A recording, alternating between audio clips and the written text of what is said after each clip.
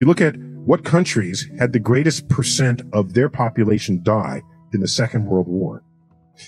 Was it Belarus? One of them is very high. It's like a third, right? I forgot the exact numbers, but they're high. But they're not a half. And you keep going down, and you get to even combat Germany, even ones that were heavily bombed. Germany, Japan, a fraction of the total population. That is not how it used to end in tribal warfare. Now consider that even so, during the Second World War, between 1939 and 1945, 1,000 humans were killed by other humans per hour for every hour from 1939 to 1945. Wow. Is that going on today? No. Often that era is called the greatest generation, right?